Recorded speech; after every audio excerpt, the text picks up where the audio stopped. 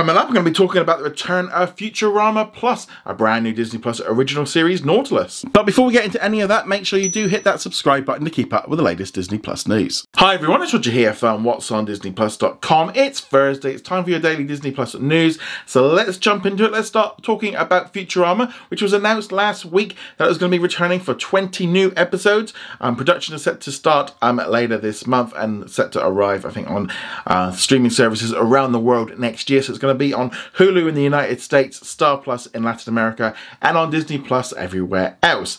Now, when they announced this one here, all the original cast were going to be returning, except for Joe DiMaggio, who plays Bender in this series.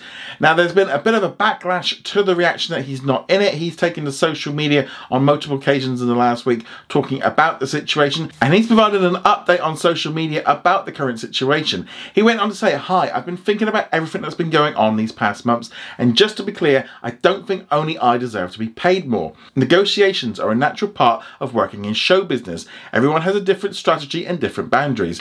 Their price, some accept offers, some hold their ground. Bender is part of my show, and nothing about this means to be disrespectful to my fans or my Futurama family. It's all about self-respect." And honestly, being tired of an industry that's become far too corporate and takes advantages of artists' time and talent, look, I wish I could give you every detail so you would understand, but it's not my place.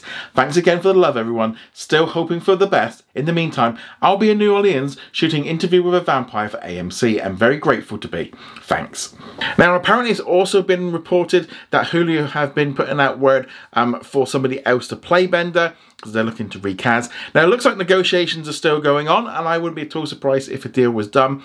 However, if they put his price up, then they're going to have to put everybody else's price up. And there's definitely a kind of weird thing going on right now. There's a lot of people on Joe's side, but there's also a lot of other people looking at it from kind of like Disney's point of view, going, well, everybody else has signed up, but you haven't. And ultimately, it's all part of negotiations. And at some point, negotiations can go one way or the other, and people can step away because it doesn't quite hit it. And that's going to be the case with pretty much every negotiation. At some point, there's always a breaking point of whether or not it can happen or not. Doesn't look like it might be happening right now, but hopefully things do improve. But let me know what you think of all of this in the comments below. Moving on from there, we're going to update on a brand new series that's currently in development for Hulu called The Island. This is being developed from Adrian McKinty's novel of the same name, and it's going to be an intense thriller that tells the story of a family trip that turns into a living nightmare. After a tragic accident, a young wife and her husband and his 2 children find themselves being hunted by locals in a bushland. Her husband doesn't really believe in her, the kids don't trust her, and the locals want to kill her.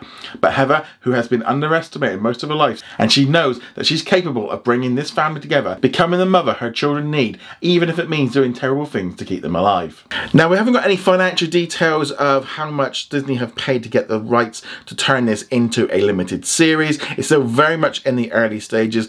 We don't even know which studio is currently working on this one, because that will indicate whether or not it's released on Disney Plus internationally around the world.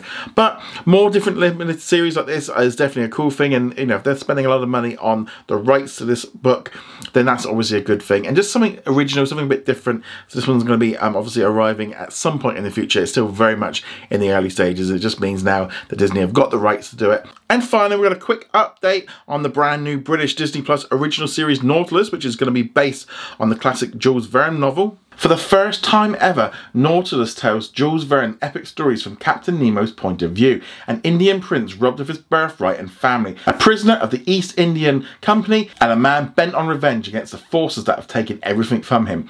But once Nemo sets sail with his ragtag crew on board the awe-inspiring Nautilus, he not only battles with the enemy, but discovers a wondrous underwater world, learns to take his place as the leader of the crew, and goes on an unforgettable adventure beneath the sea. The series is going to consist of 10 episodes and are about 50 minutes each, and filming is currently underway at the Village Roadshow Studios in Queensland, Australia.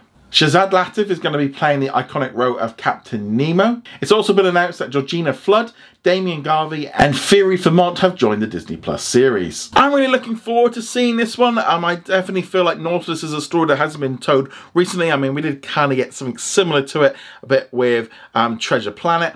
but I think it's just a new live action version. It's definitely going to be a little bit different.